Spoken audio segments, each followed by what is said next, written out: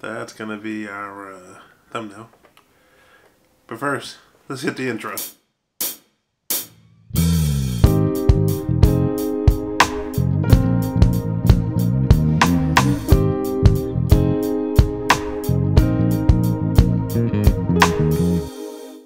Alright, today I'm in the sunroom because I'm tired of being in my office after being there 8 hours a day for my day job. That's where my gaming PC lives and my Xbox, and if I want to make music, of course, that's where all of my instruments are. So I sometimes just really don't want to be in my office. I'm in the sunroom. And I'm here really specifically because I wanted to talk about those times when you want to make music on the go when you're not in your office, and that's where we will be talking about these guys. Ha! I did it. Portable MIDI keyboards. Which ones I like, why I like them, and what I'm going to do with them in the future. Go back to that. That's gonna be our thumbnail. Now, the first mini keyboard controller that I actually picked up was the Novation Launch Key Mini. I think it was the Mark II, actually. I picked that one up. It was actually pretty good. I enjoyed it. It made sense. It worked with Ableton, which is what I was trying to get used to.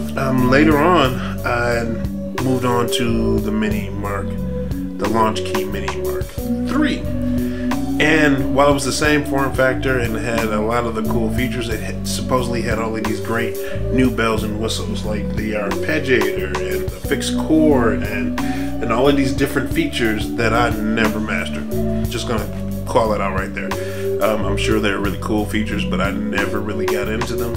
And more times than not, I would be frustrated just trying to use it because it wasn't like what I was used to. I was kind of, focused more on trying to just make music, and I never really could get into a good workflow with it. Another keyboard that I really enjoyed is actually this Complete Control M32. I like it. I really like it. I took this with me on a business trip once, and I like having the 32 keys. There's something about it. It just kind of, the size is sometimes a little bit of prohibitive because you can get it into some backpacks, but you can't get it into my backpacks, and that can be an issue. Today we're going to focus on, because I'm changing things here, we're going to focus on this Autiria Minilab. Ooh, it's shiny, and I like it because of the black on black keys, and it just aesthetically is really nice. One thing I noticed right out of the box is it is a bit heftier than, say, something like the Launch Key Mini. I mean, this is definitely, it's definitely a bit larger, a bit like this. Definitely larger. Length and width, it is definitely a big boy compared to the Mini. Definitely heavier. The bottom of it feels like this metal piece. There's like a little bit of metal on the bottom, where this is all plastic. Things I like, without even plugging it in yet, I like that we have the endless encoders on there. Love that. Very much like the endless encoders we have on the Complete Control 32. I like that there are 16 of them, because I think that gives me a lot more options in the DAW, so we'll figure out what that's about. Typically you see about 8 encoders like that just going along, which kind of gets you the basis, but having 16, I'm excited to see what that'll do for me.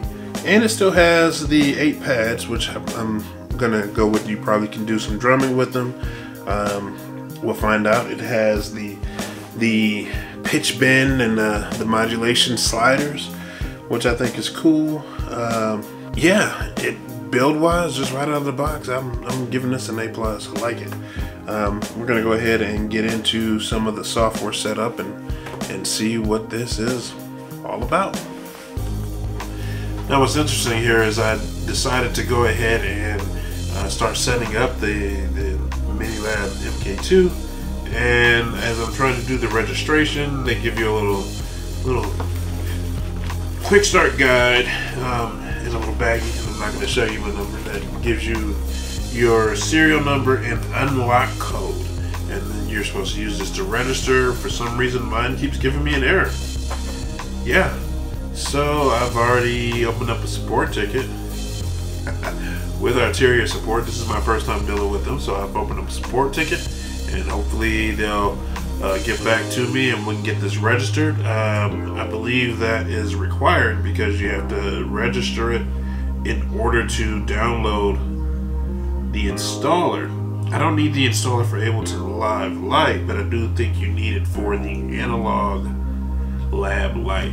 So something that I need for this keyboard to get all of its features, I need to register in order to download, which is probably critical because if you think about the Novation, you don't necessarily have to register it in order to download the software that goes with it. And some of it's actually stored in the firmware on the device. So I'm kind of curious about that, but we'll find out. Now, one thing that I will point out while we're waiting to figure out this whole "are you registered" thing, things you get in the box are going to be your controller. You're also going to get your registration packet, which tells you how to register your product if that works out, and this really cool white USB connector. Now, this is very standard. I very like it. I really like that it's kind of off from the black, because normally you would get one like this for your setup. This one comes with the M32 over here. I would be using none of those for this particular setup because I am living that dongle life like many of us MacBook Pro folk. So what I have is a USB-C. Make sure we get that here.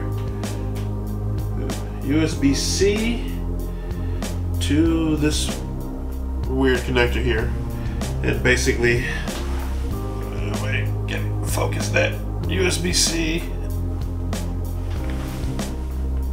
There you go, USB-C to, I think, USB-B is what that's called.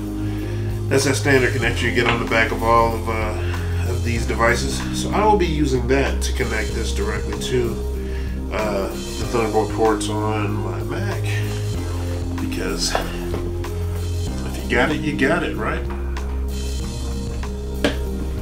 So even before I switched to the Mac, I've been USB-C for a while with the Dell XPS line of products, so everything's going USB-C for me. Having a Thunderbolt is nice. Okay. Ooh.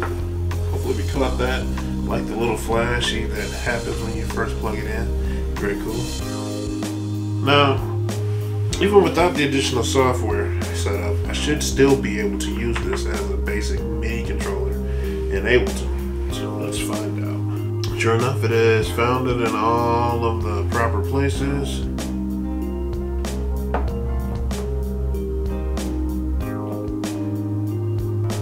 So this is very standard.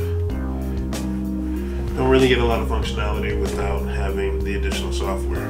So it looks like we're at pause or standstill until I get back with support. So it's not a good look, just opening the box and trying to play. I mean, I like the hardware, it looks nice, but without the software, it's kind of meh. Alright, so we're back. The saga continues. I just got an email back from support from Diego. Thank you for using our instruments in order to help us fix your registration issue. Can you please send us a photo of the bottom of the unit itself, where the serial number and barcode are located? Please note that a picture of the box and or registration sheet will not suffice. So there we are. They did respond within 24 hours according to the email chain. My original email went out to them 16 hours ago, and I just got a response. So I'm gonna open this up again, snap a picture of the base, and send them an email, and we'll see what's happening next. And in case you were wondering, yes, I did put the thing back in the box. Okay, so it's what's it, 5:45 in the evening. So basically, this is now getting close to that 21, 20, 20, 21 hours since I've opened the support ticket. Kind of torn at this point, because at this point I've gotten this device and not been able to use it, and it really is a bad taste to open something, have it not work, and then immediately need to be in a support situation. One thing I think is interesting, and I'm going to show you this on their website, that they actually have a dedicated support line for registration and failures. I mean, it's not even an FAQ. There is just one of the main options when you go to their site is dealing with registration. That might be a hint. They have a registration support section of their site because people had trouble registering. So this may be just something that happens regularly. And basically, if you hit the registration activation, you get put into their email queue. Yeah, you have to pick your item, and then you go through. They ask for the serial number and the unlock code, which is exactly what I'm having trouble with. The serial number and unlock code, I have those, I put those in, and it's just not allowing it to be registered. So they asked for that up front, and then in my message I basically called out that, hey, it's not working, it's not allowing me to register. They wanted me to send back a picture of it, and I guess maybe that's to validate that maybe I'm not fat fingering. But yeah, I'm still kind of at this point where it's been long enough for me not to be interested in this anymore, because it seems like it's just not going to work. And so, yeah, I'm really at that point. Okay, so just an update here. I'm kind of hit that point where I'm tired of even trying to work with this thing, and I actually just did a Google search and found out that this whole registration thing happens to other people. So yeah, we're going back to Guitar Center. Alright, so I'm back from the Guitar Center. I took it back. I had to change it in. I actually sent an email response to my support ticket telling them to close it. I returned it to sender. Things you notice, little things you notice when you're actually looking for it. I go back into the Guitar Center, and there are like 4 open box Autiria keyboards.